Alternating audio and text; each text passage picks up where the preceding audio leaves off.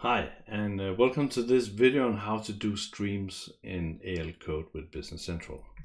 Hey, I'm Eric, and in this video, I'm gonna try to show you guys how to use streams. I asked in the last video if somebody wanted to know something about streams, and a lot of you did. So this is streams for beginners. This is there might be another video on later on, but let's start with the basics. Let's talk about for a minute what streams actually are. I did like one slide PowerPoint here.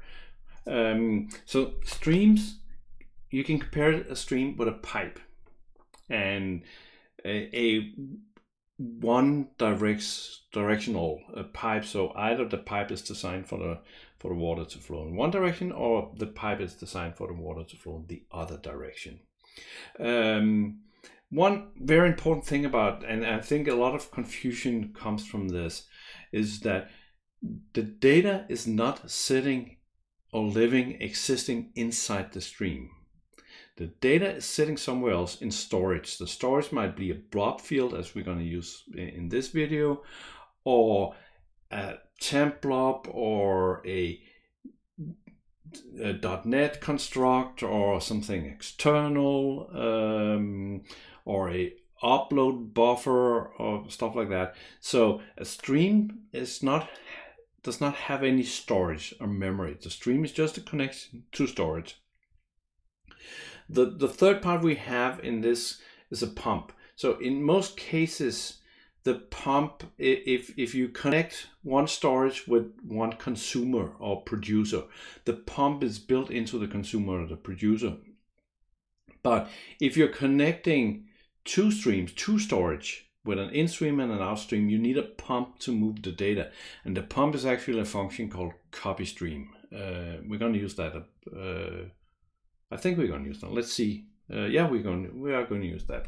So let's get into this. And what I have here somewhere is our project from last. Just a copy of it. So we had a text field on the item, and we had some functions to handle the HTML control. So the first thing we want to do is let's just add a blob field.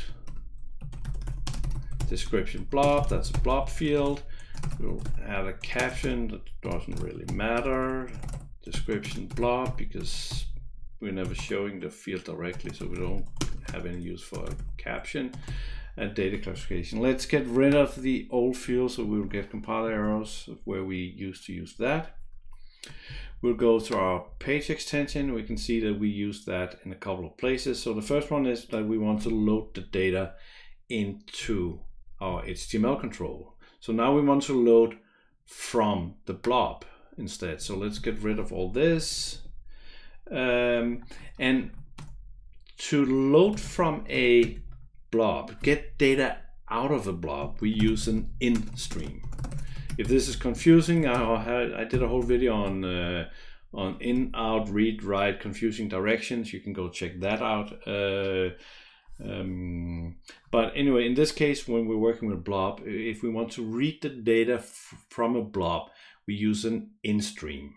And in order to prepare, so a blob is a special field type. So a blob is a field type where we need to use the calc field functionality, description blob, to get the data loaded into it. So when you get a record, even though the record might have one or more blob fields, it's kind of a lazy loading. So there's no data in them. Then you need to calc field the blob fields to actually get a value. So if you have megabytes upon megabytes of data in a blob field, and you're only actually retrieving it if you need to,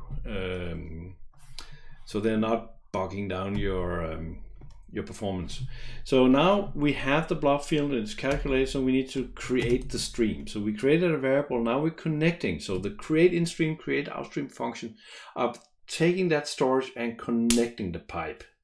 And then there's two ways of operating a pipe.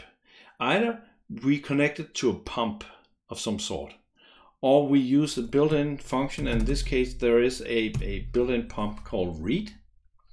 Actually, there's two of them. So read is a binary version, and read text is a text-based version. And we're going to use the text-based version here.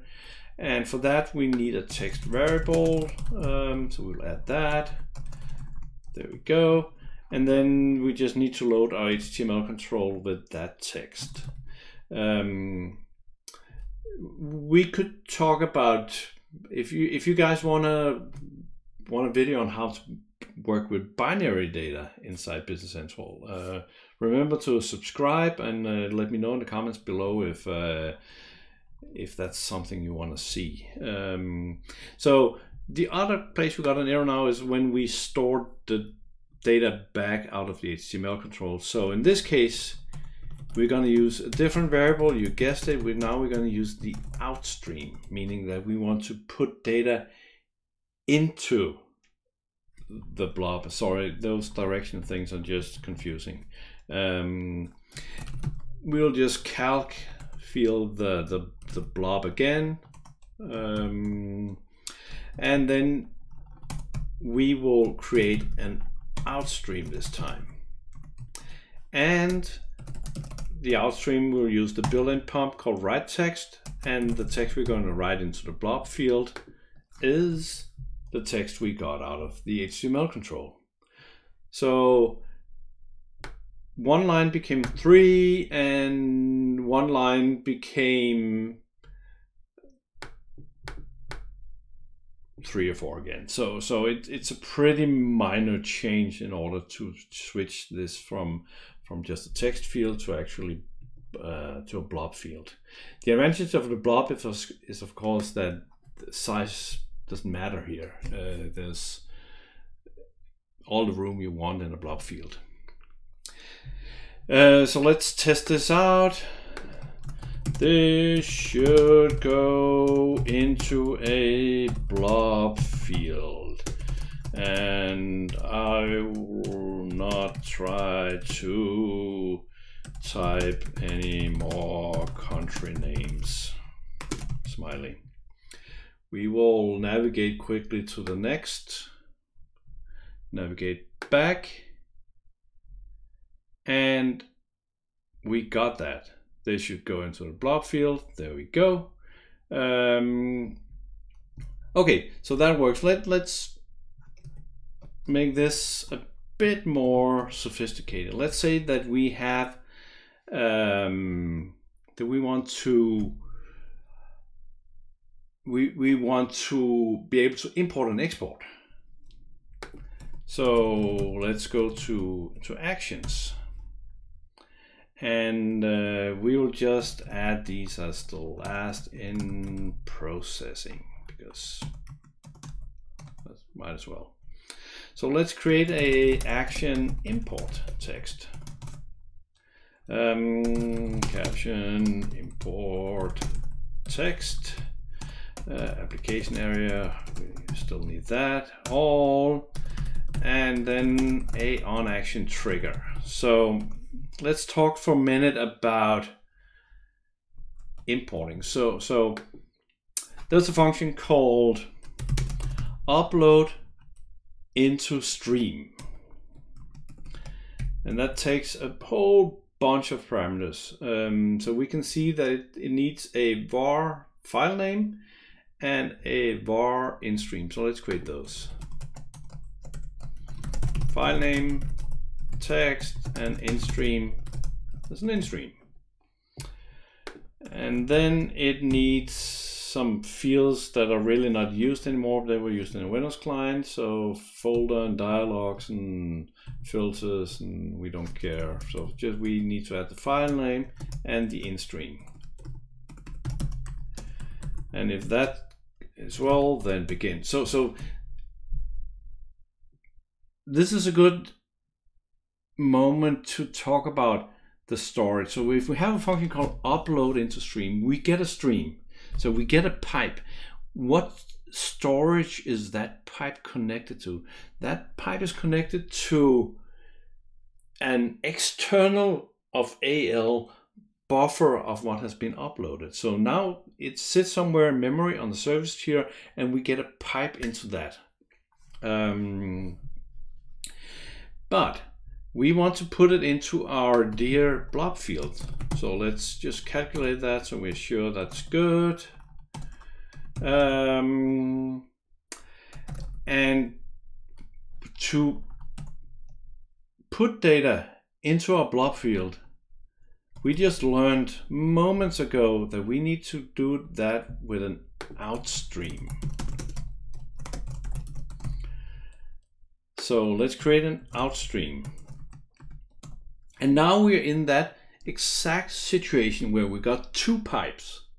One that will give us data, because that's connected to the external buffer, and one that will retrieve data, that accept data, that's connected into our blob field.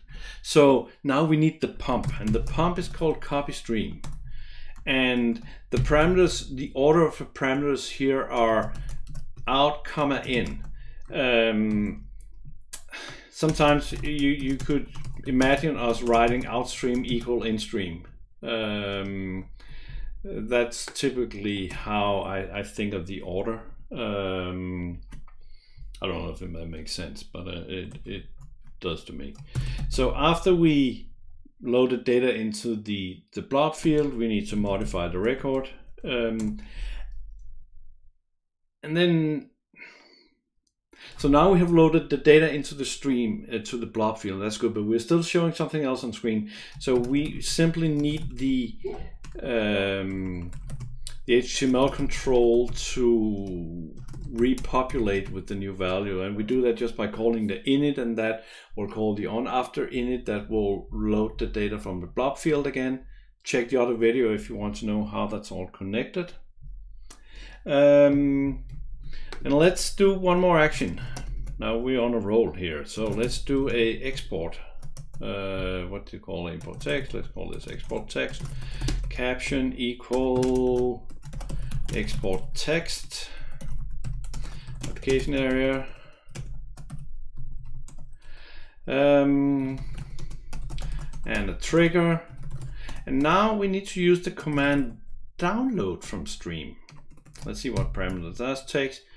It takes an in-stream. It takes a dialog. We don't care about that right now. A folder. A to filter. Don't care about that.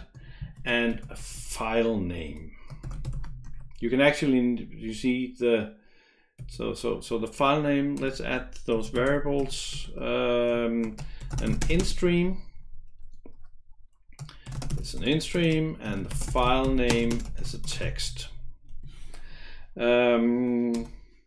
So again, we need to calculate the blob field, and then we need to get the data from a blob, and we know that we get the data from an in-stream. So that's easy. So now you see the connection is here. So we have the storage of the blob. We connected a pipe, and then download from stream just has a built-in pump. So we just need to give it a stream that it can pump from. So that's easy. The only thing we need to do is probably create a file name that makes sense. The file name could be rec.description plus HTML. There we go. As simple as that. So let's try it out. We deploy, compile.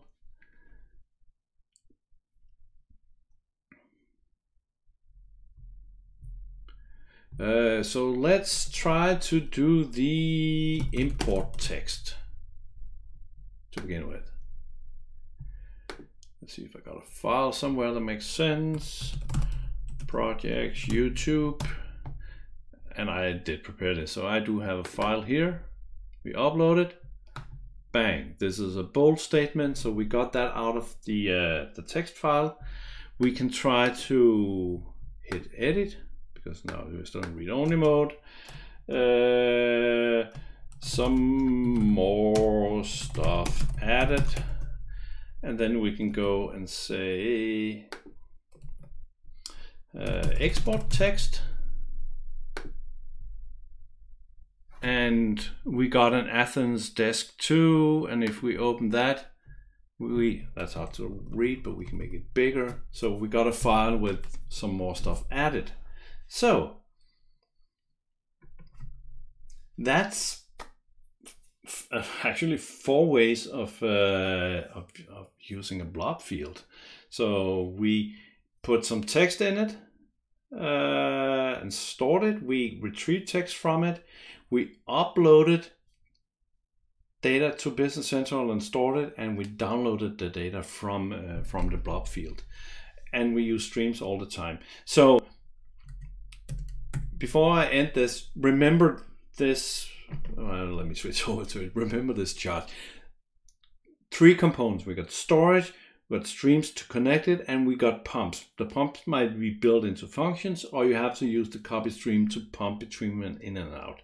But that's how to do streams. Remember to please subscribe to the channel. Let me know in the comments below if you want to know more about streams, if you want to have other things that you would like me to do videos on. Then until next time, I'll see you. Have a wonderful day.